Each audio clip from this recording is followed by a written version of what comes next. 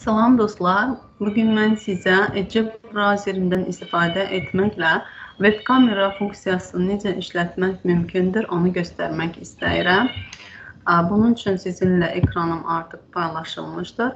Edge browserinin web kamera funksiyasından istifadə etmək üçün Edge'nin yuxarı sağ küncdəki 3 nöqtəsində web çəkiliş web kamera tapılır və seçilir.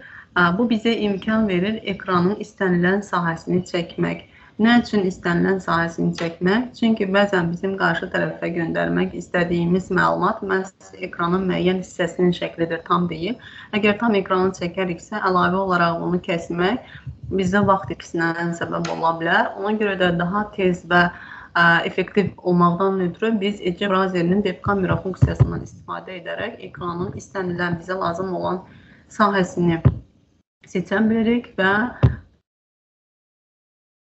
köçürüb tez sürət olaraq göndərmək istədiyimiz sahəyə, yəni qarşı tərəfə göndərə bilirik. Fərz edək ki, biz bunu sinfin komandasına göndərmək istəyirik və rahatlıqla mesaj yerinə gördüyünüz kimi qoyub göndərmiş olduq. Yəni, bu bizə imkan verdi ki, ekranın məhz bizə lazım olan hissəsini çəkək, artıq ekranda olan görüntülər düşməsin. Bu şəkildə tez və effektiv etmək mümkündür və hətta bunu da etmək mümkündür. Demək, əgər üzərində biz müəyyən işlər görmək istəyiriksə, demək, qeydlər aparmaq istəyiriksə üzərində, o zaman da dəyiş seçirik və bizə nəyisə nişanlamaq imkanı verir. Misal üçün, bunu göstərə bilərik ki, qırmızı xətlər var, qırmızı xətləri düzəltmək lazımdır və yaxud da işarələyərik ki, artıq biz buna baxdıq, yoxladıq və s. kimi müəyyən işlər görüb üzərində cizib, yəni üzərini göndərmək də mümkündür qarşı tərəfə.